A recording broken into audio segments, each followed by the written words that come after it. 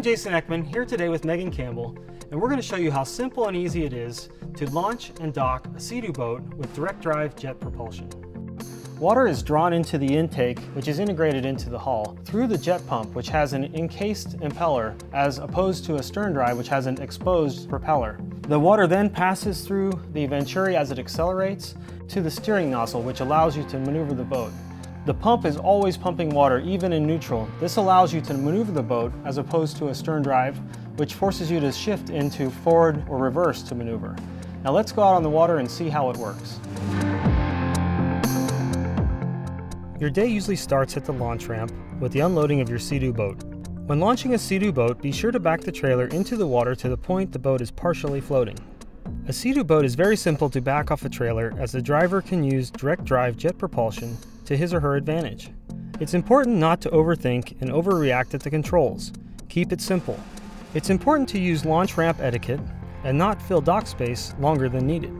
Leaving the dock is easy, as a SeaDoo boat has the ability to rotate within its own length. As it never loses propulsion, even in neutral, keep in mind that whatever way you turn the steering wheel will determine the direction the boat will rotate, whether it be in forward, neutral, or reverse. The ability to adjust between forward, neutral, and reverse without going into full forward or full reverse offers a significant control advantage over stern drives. Simply turn the steering wheel in the direction you want the boat to rotate and idle away towards open water. Docking mode is part of the SeaDoo intelligent throttle control system that allows the driver to customize how the power is delivered. When docking mode is activated, it limits the available power and spreads it out over the full throw of the throttle lever. This gives the driver more control at slow speeds and minimizes overpowering.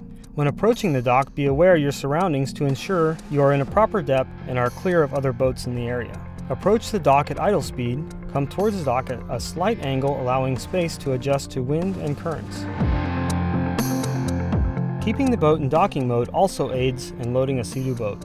Position the boat directly in line with the center of the trailer and gently apply throttle to ease the boat forward onto the support bunks. Allow just enough power to ensure the boat is being held in place. Utilize the trailer winch to pull the boat up completely and to fully secure the boat on the trailer. Always attach the safety cable before pulling out. Launching and docking a boat has never been easier. It just takes a little practice, and with the tight quarters precision of the SeaDoo boat, you can be confident that your day on the water will be simple, fun, and safer for all.